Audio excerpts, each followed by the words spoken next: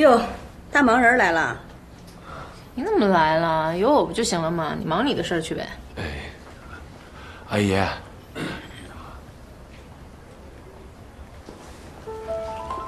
一凡，这是小韩的妈妈，这是我老婆一凡。您好，王宇明，你过分了啊！事儿管的也太多了吧？是我自己要来的。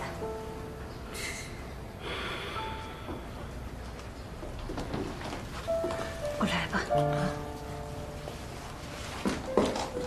那个小韩，有话呢，你跟妈妈俩人好好说，我们先走了。站住！把他带走。小韩，你为什么要把他带过来？就凭他自己，不可能找到我。你怎么知道他找不着你呢？啊，你妈妈呀，一直很关注你的，就是你不知道而已。我没这个妈。小韩，你也别生气了，你这生着病呢，生气也不好。你妈妈好像来一趟也挺不容易的，所以你还是先听她的吧，跟你妈妈好好聊聊。好不好？那我们在这儿也不是很方便，那我们就先走了，好好聊。阿姨再见。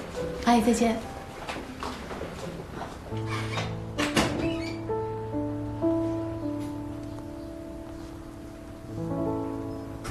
爸爸，吃点东西吧，啊。我不想说什么难听的，你赶紧回去吧。这次。我要在这待一段时间。那你们家舞蹈老师同意啊？不是分开一天，都要死要活的吗？我跟他也离婚了，又一个孩子被抛弃了。我们没要孩子。那你太可惜了，帮人家带了10几年的儿子，到头来还是被父子俩给赶出来了。我说呢，怎么会有时间来看我？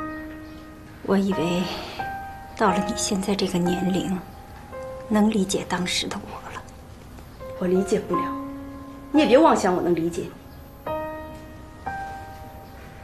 你。好，来吃一点啊。你走吧。求你了，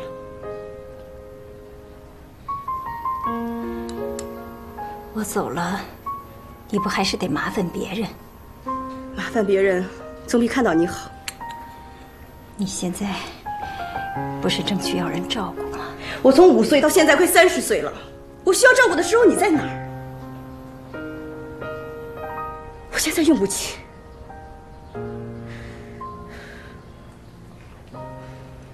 我知道你恨我，可是你也知道，你爸那脾气，别找借口了。我爸要是脾气好，你就不会跟别人走了。你帮人家带了10几年的孩子，到现在还是被人赶出来了，你自己都没有问题。是。我现在什么都没有，我只有你。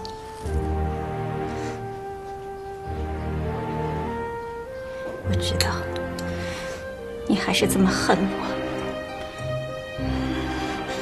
这样，我给你照顾好了，我就走。我也知道，现在你也只有我了。我从来都没有过你。